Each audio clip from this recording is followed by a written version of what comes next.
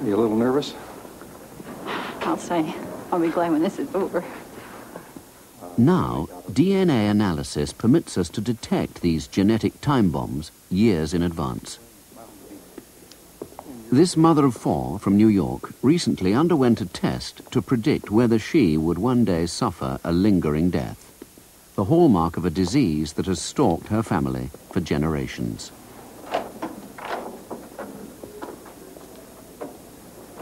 The first symptoms usually are slurred speech, a gait, the walk is off, memory lapse that comes on gradually. Eventually it gets very debilitating where the person cannot walk, cannot talk anymore. My cousin now is unable to chew food and swallow. She just had a gastrostomy tube put in and she's fed through a tube. Severe weight loss. It just chews away at you little by little. And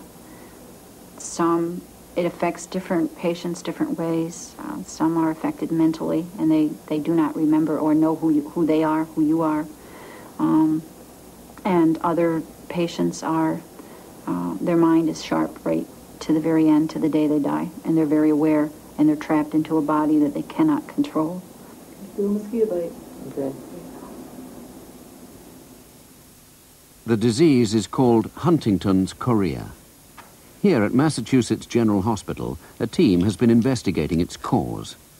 The test is only a spin-off of this research, not its main purpose. Nonetheless, the team realized the test could release members of Huntington's families from the agony of uncertainty. Daily, sometimes hourly. Drop a glass and you wonder if you have it. If you slur your speech, if you walk tilted, the fear is there and you live with it daily.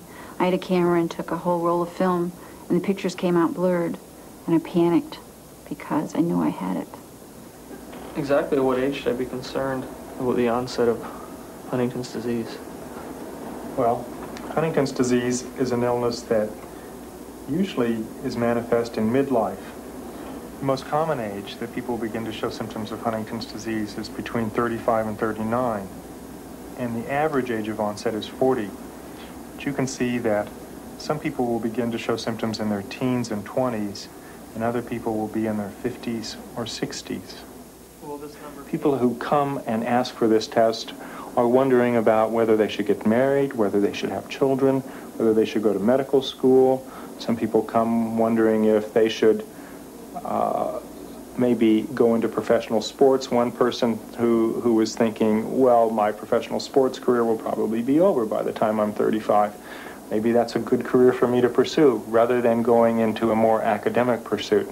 The choices that people have to face when they have a parent who has Huntington's disease are extraordinary, and they're asking to make those choices with as much information as we're able to provide for them. If either parent had Huntington's, the odds on getting it are 1 in 2. As in cystic fibrosis, the gene itself has not been found. But when blood from a Huntington's victim is analyzed, one of a group of recognizable fragments of DNA is always present.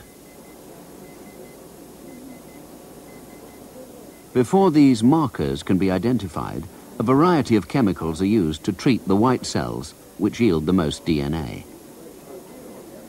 Finally, the solution is mixed with cold alcohol, and the molecule of life becomes visible.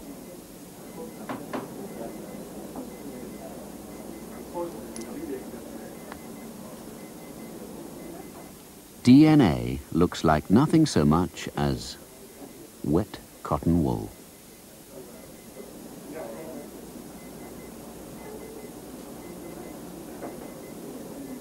The long strands can now be chopped up and the individual fragments of DNA separated so that any markers present can be detected. By comparing the DNA of the person being tested with that of other family members, the lab verdict on whether this appalling disease is present is considered 96% accurate.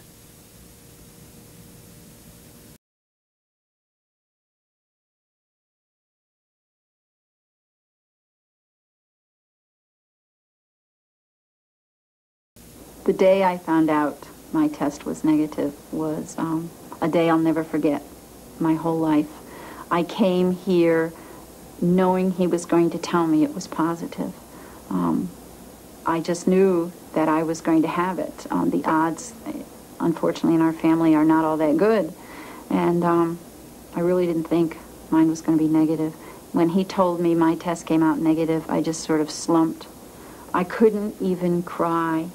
Some of the people that we've seen, that I've given results to, are people that I've known for years, and that I've known their families, participated in the diagnosis of their parents, and to be able to tell people that they have very low risk has been very, very nice. It's been extraordinary for them. They've been ecstatic, obviously jumping out of their chair. It's been very pleasant to watch the reactions of their family members, and as they come back and tell us about how they've shared the news with their children in some instances, and the relief that that's been for themselves. And I think sometimes the person that it's been most pleasant for has been the parent who didn't have the disease, that surviving parent who watched a husband or a wife with the illness. Sometimes that person's now either very disabled or has already died, to know that their child is going to be spared. That's an extraordinary relief for them. That's been very pleasant. No, I didn't throw a party. I went home very quietly, very somber, and it was probably 48 hours before I really shared it with a lot of people. When I went home, the first place I went to, my pastor came with me the day I went to see Dr. Myers and get the results. And the first thing I did do was go home to my dad, and I told him. He did not know I was coming here to have the pretest. And I told him that I would not have Huntington's. And he put his head in his hands, and he just cried. And he said, "Thank God that at least one of my children will not be chewed up with this after watching your wife and your kids." It was the greatest gift that he could ever have.